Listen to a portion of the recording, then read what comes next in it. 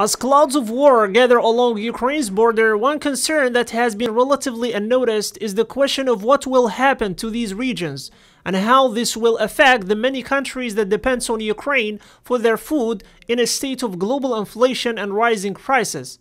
Ukraine is the largest exporter of corn, barley, and rye, but it is the country's wheat that has the greatest impact on food security worldwide. In 2020, Ukraine exported nearly 18 million tons of wheat out of a total harvest of 24 million tons, making it the world's fifth largest exporter.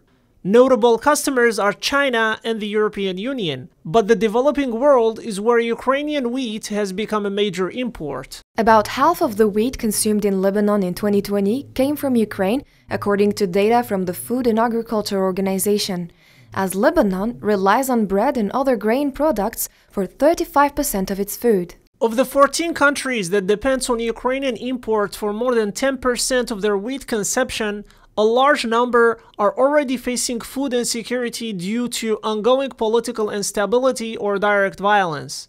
Yemen and Libya import 22% and 43% respectively of their total wheat consumption from Ukraine. Egypt is the largest consumer of Ukrainian wheat, importing more than 3 million tons in 2020, about 14% of its total wheat, according to FAO data.